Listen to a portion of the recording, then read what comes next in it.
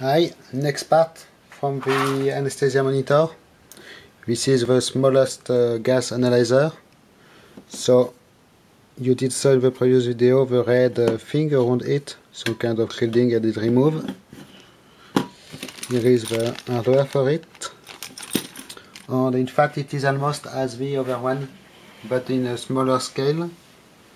We have this here is the analysis chamber, specimen chamber, whatever you call it. The gas passes in this between these two pieces of glass with very small holes. So one is a specimen and one is reference, I believe. Very nice little piece here. Then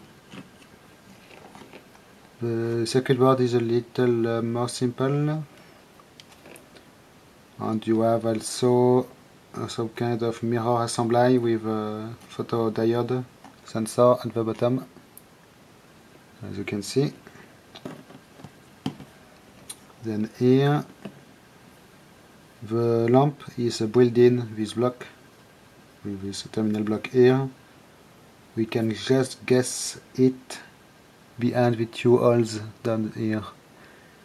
There is a mirror at the bottom, the lamp, and the two holes to restrict the amount of light, it seems.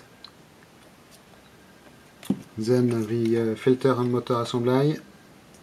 This time you have two filters. Same infrared sensor here, same temperature sensor. Inside almost the same motor from Escape model 22 made in Switzerland, with this filter cap, and also in this capsule a bag with some kind of moisture absorber, I believe, and then it is empty. So here is for the smallest gas analyzer, much more compact. Again, very nice machined aluminium. Thanks for watching, bye bye.